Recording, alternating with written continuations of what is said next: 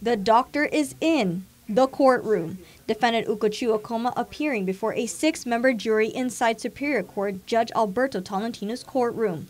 It's day 1 of the misdemeanor trial. Prosecuting attorney Randall Albright detailing the allegations. He told her to kiss it. She said no. Over and over again. No, stop, please.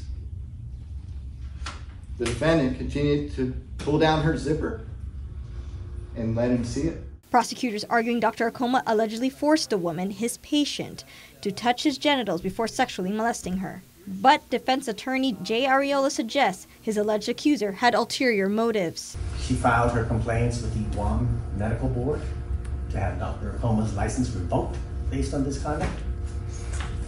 And then she ends up recently filing a $500,000 federal claim against him. Sued him for $500,000 in federal court recently.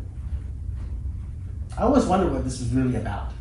We hope you will find the correct verdict, the just verdict, that Dr. Akoma is not guilty of these charges.